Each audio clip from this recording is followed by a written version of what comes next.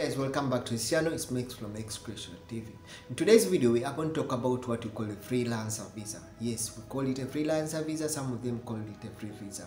And normally, this freelancer visa, I'm going to talk about people who are outside Qatar or who are outside Qatar looking for a freelancer visa. Yes, you are looking at the freelancer visa. You've gotten this person to give you a freelancer visa, but still, there are some things that you need to understand when we are find this visa. Yes.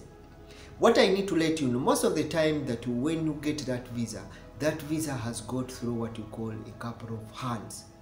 Remember, people who are supposed to give out these visas are normally what we call the Qatari or the nationals of the country. And remember, most of us are residents. So you find that for you to get that sponsor, that freelancer visa, maybe you are outside the country, you are using an agent or you're using a person.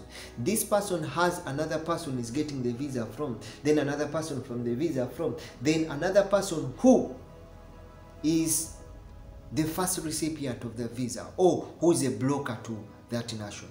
So you find that that freelancer visa you have, it has gone through what you call four hands, four different people to reach you. Blocker, from another blocker, until it reaches you. What happens? That you may find that person. Yes, that person will agree with you that you're going to give me 3,000 or 4,000 Qatarian. Then you have deposit for the visa. You come into the country. Yes, you've come into the country.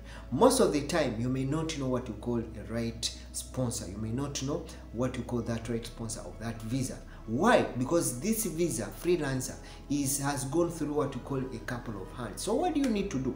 Most of the times that you find that these blockers get to run away from you, and you need to first complete that money before you can look at, you can have that rightful sponsor of the visa. Because remember, when you come here with the freelancer, you're coming from the first time you are coming out of the country, you need to pay for your food, you need to pay for your accommodation, you need to pay for your Qatar ID. Yes, all those charges are going to be on you. So this middleman will tell you, unless you pay me all my balance, if you agreed according to that, you pay me back my balance, then I'll make sure I take you to the right signatory of that visa, which is definitely going to be a Qatari.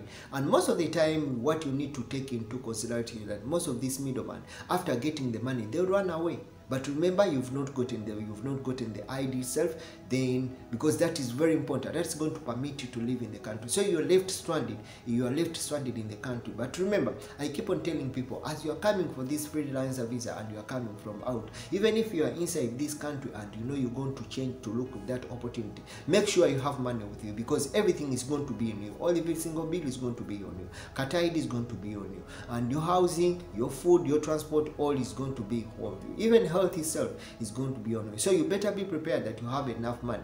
So I'm looking at, for the people who are coming from outside, what will come is that this person will run away. You don't know the real sponsor of the visa.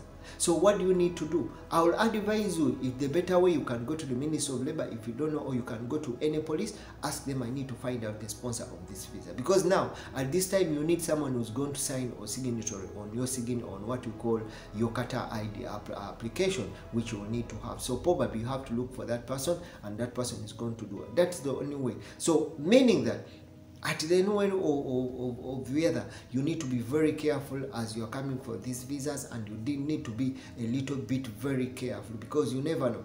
You are coming, but you are on your own. And don't come if you don't have the money, you don't have an extra money that is going to take care of you, because it's the only way that you're going to survive here, and it's the only way. And definitely, I keep on telling you, you have the freelancer visa, but make sure the job that you are looking for is going to be about 3,000 Qatari. Because if you're going to have a freelancer visa and the job you're doing is not up to 3,000, then life is going to become very hard for you. You're going to be out frustrated, and you may end up even deported, or you may end up even doing some funny work. And if you're women, then definitely it will become very worse for you too, because you'll end up doing some work that is not allowed to be done, and which may lead to to deportation out of the country. So you need to be very careful in that situation.